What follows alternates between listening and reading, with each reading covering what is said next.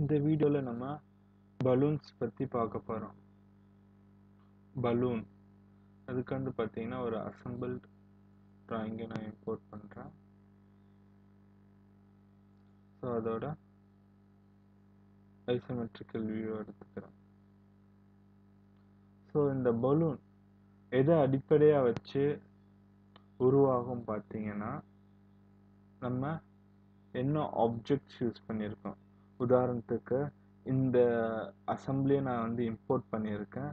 இந்த அசம்பிளியில் வந்து பார்த்தீங்கன்னா மொத்தம் 4 பார்ட் இருக்கு.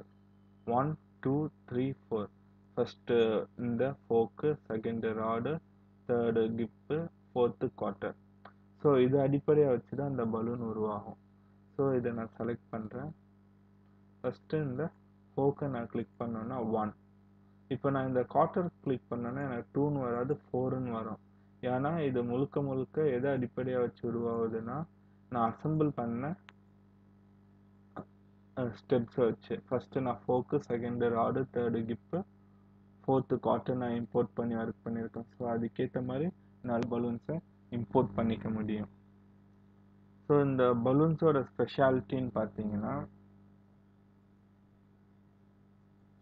ஸோ இந்த பலூனில் வந்து பார்த்தீங்கன்னா நான் வந்து இந்த சர்க்குலர் இல்லாமல் வெறும் ஒன்றுன்னு மட்டும் அதை கொண்டு வரலாம். இதுக்கு டிஃப்ரெண்ட் ஸ்டைல்ஸ் இருக்கு. இதில் எந்த ஸ்டைல் எனக்கு வேணுமோ அந்த ஸ்டைலில் நான் வந்து இதை யூஸ் பண்ணிப்பேன். ஸோ காமனாக யூஸ் பண்ணுற சர்க்குலர் எத்தனை கேரக்டர்ஸ் வேணும், 1 2 3. இப்போ எனக்கு வந்து 100 பார்ட் ஒன்றா இருக்குன்னா நான் 3ன்னு கொடுக்கலாம், 3 டிஜிட். இல்லைன்னா 1னா 1 டிஜிட். டைட் ஃபிட்னா எத்தனை இருக்கோ அதுக்கேற்ற மாதிரி. இப்போ நான் 10 கேரக்டர்ஸ் அதில் வருதுன்னா அந்த 10 கேரக்டருக்கும் காம்பேக்டாக இருக்கிற மாதிரி அது டைட் ஃபிட் கொடுக்கும். ஸோ நான் 1 கேரக்டர் நான் கொடுக்குறேன், இல்லைன்னா 2 கேரக்டர்ஸ் நான் கொடுத்துக்கலாம்.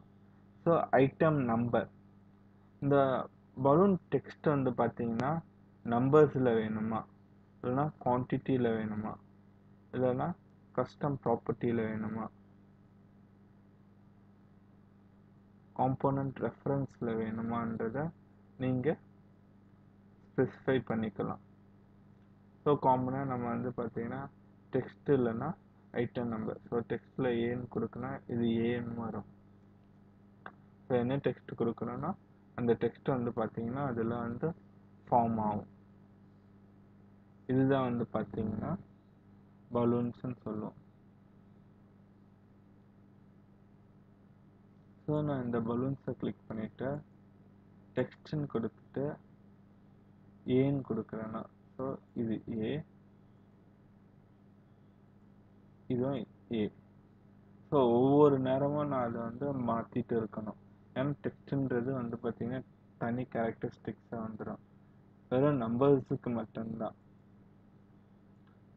நான் வந்து பார்த்தீங்கன்னா ஆட்டோமேட்டிக்காக அது வந்து பார்ட் நம்பர்ஸ் வச்சு டிடெக்ட் பண்ணிக்கும். ஸோ இதுதான் வந்து பார்த்தீங்கன்னா நம்ம பலூன்ஸ்ன்னு சொல்லுவோம்.